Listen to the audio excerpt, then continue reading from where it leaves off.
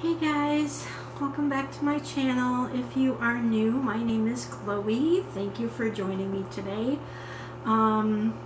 Please hit that subscribe button below if you have not done so already. Hit the notification bell. Like my videos, comment, share, all that stuff that every YouTuber says, right? So today, no sling. I'm able to move my arm a little bit. Just wanted to kind of give you an update as to what's going on. I know my hair is blowing in the fan. It is kind of chilly out today, but it's warm in my room. I don't know why, but I mean, we don't have the heater on too high, but in any case, just wanted to catch you guys up on what's been going on with me this past week and why I haven't uploaded a new presidential highlights video. First of all, I can't write very well. I am a right-hander, and so to write everything out will aggravate my arm even further. I do still have a few more days of FDR, but I just haven't felt up to doing another video about it. And John, I did get your comment. I know I haven't hearted it yet because I haven't been on my computer. The weird thing is I can get onto YouTube on my phone, but it has me signed in under my real name, and I can't figure out how to switch it to my Chloe name, because every time I try, it's saying that it's unrecognizable. So when I'm doing my Chloe stuff, like when I heart your videos and when I upload video, or your comments rather, and I upload my videos, I have to do it on my computer because that's where I can sign into my Chloe Got LB40 account. So that is why I've been seeing the comments. I just can't heart them on my phone, which is weird. So what I've been doing, well, I've been taking a lot of this pain medication. It's a generic form of Tylenol. I did get a prescription of oxycodone, which, yes, it is a narcotic, and yes, it is addictive, of what I've been told. I got 10 pills. I've only taken 2 out of the bottle, plus the one I had on Sunday when I went to the ER. So since Sunday, I've only taken 3 oxycodone. I have been taking the pain reliever medication more than the oxycodone because the oxycodone wipes me out. And so I did take one last night because I've been finding it very uncomfortable to lay down in my bed and sleep because of the pain in my arm. It was like up in here, but now it's moved down more into the muscle area. So I can, like, if I go sideways, I can go up. It's starting to hurt right here. I can go up to about here, but if I try to go forward, I can only get to about here. So I'm at about 70% better. For any of you that have been praying for me, I really appreciate it. Thank you so much. Keep the prayers coming. We're still working on it. One of the things that I was told that I have to do is, or that I should do, is when I'm standing up, I need to do arm bends at my elbow, and so I can do that. And then when I stand up, I have to kind of lean over and let my arm hang down and kind of swing it in a pendulum style. I can get pretty wide circles on that, but then after I do it for a couple minutes, then my arm tends to hurt more. So I'm slowly working things out with my arm. It is very difficult to do certain things with just my left hand because, like I said, I'm a right-hander. Showering is not easy. Washing my hair with one hand because I can't quite get, I can't lift my arm up to my, I mean, it looks like I can here, but it's kind of hurting. But I can't really get this side of my hair washed really well with one hand. Eating is a challenge. What else? Writing, I can write a little bit with my right hand, but I don't push it too much. Drinking is fine. I do have my water here, so if you'll excuse me a second, my throat's getting dry. Drinking, it doesn't matter because you can drink with either right or left hand. So I can do that, that's not a problem, but sleeping, showering, eating, that kind of thing is, and getting dressed is kind of a challenge too. But the way I look at it is, if Bethany Hamilton had to relearn how to do everything after she lost her arm to a shark attack, including going back on a surfboard, I'll tell you about her in a second, I figure I can do it too. So for those of you who don't know who Bethany Hamilton is, there was a movie made about her called Soul Searcher, or Soul Surfer, excuse me, and it starred Dennis Quaid as her dad.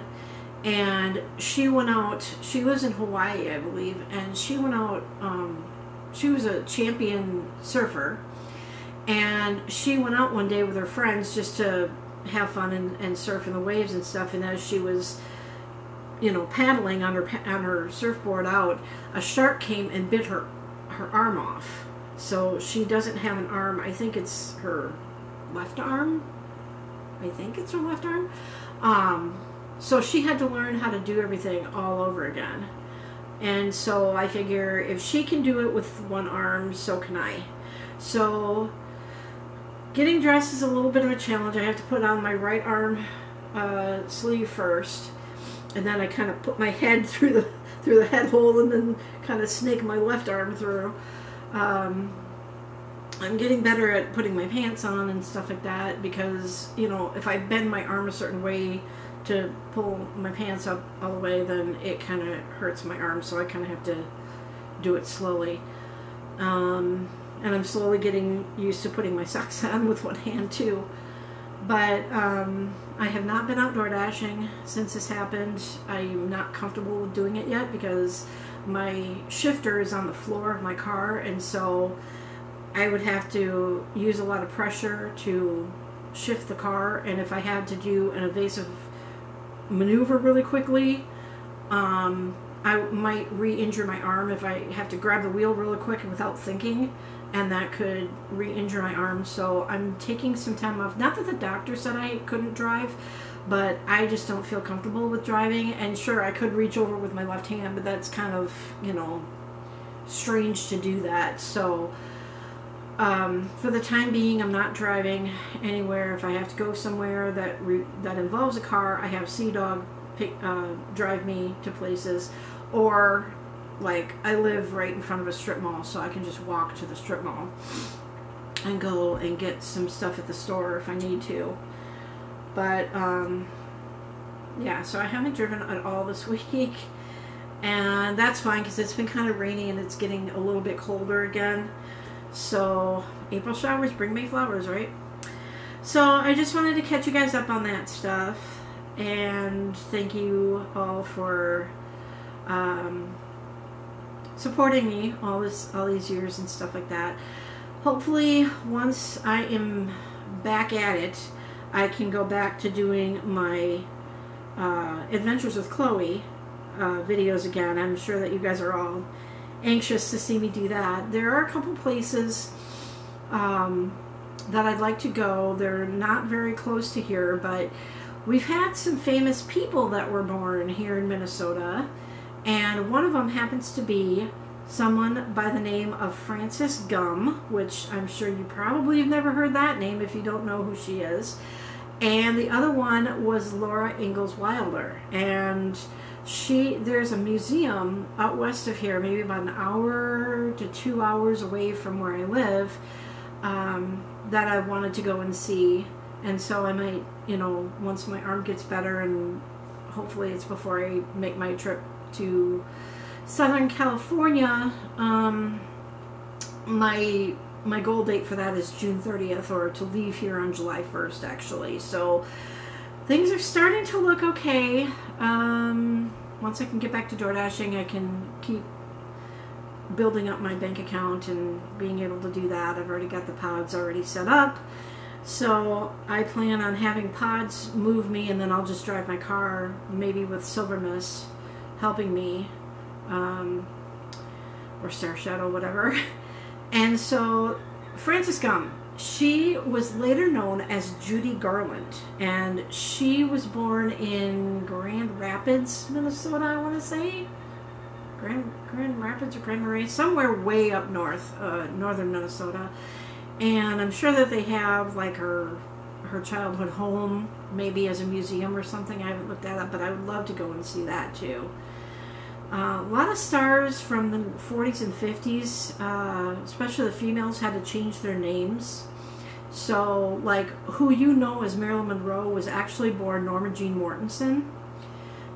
Judy Garland was Frances Gumm, Gumm.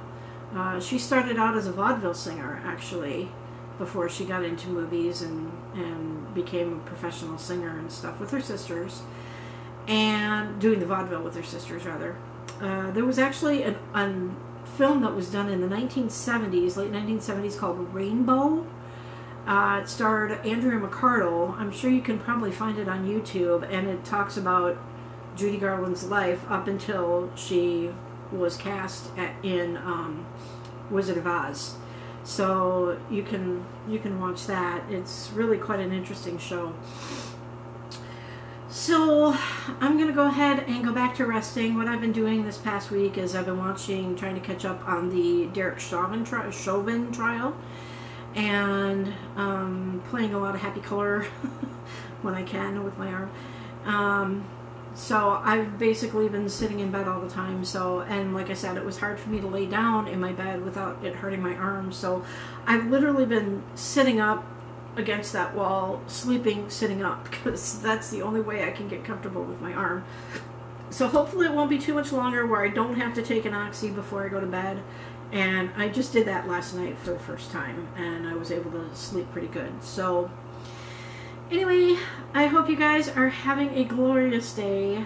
Hope you guys are all staying safe. And if you have any questions about the Derek Chauvin trial, go ahead and ask me. I do not like the defense attorney.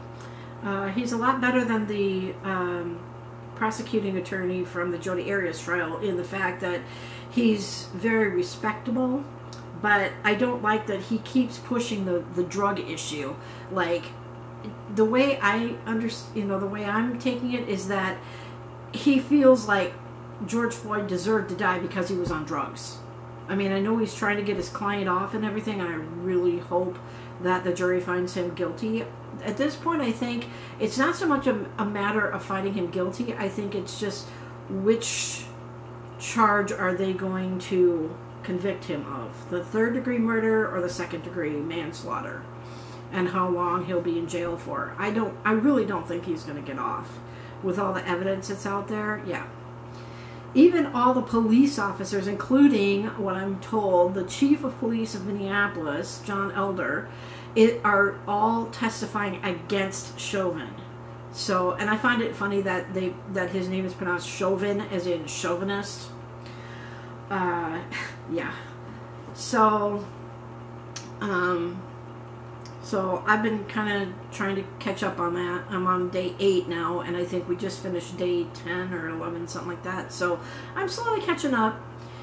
And so I guess it's a ghost town downtown right now. A lot of media, but a lot of police as well, because they don't want any incidents down there. I have no idea how long it's going to last. Hopefully it won't be very long, and hopefully they will convict him and there won't be riots like there were last year. So with that, I'm going to go ahead and let you go. So stay tuned. I will do another FDR video. I'm just not sure when. I'm still relaxing my arm. So thank you, John, for your comment. Yes, I am resting. So hopefully I'll see you one of these days. I keep going into where you work, but you're never there. So anyway, give me a text or whatever. Let me know how things are going with you. And we will talk with you guys on the next one. Have a sunny day.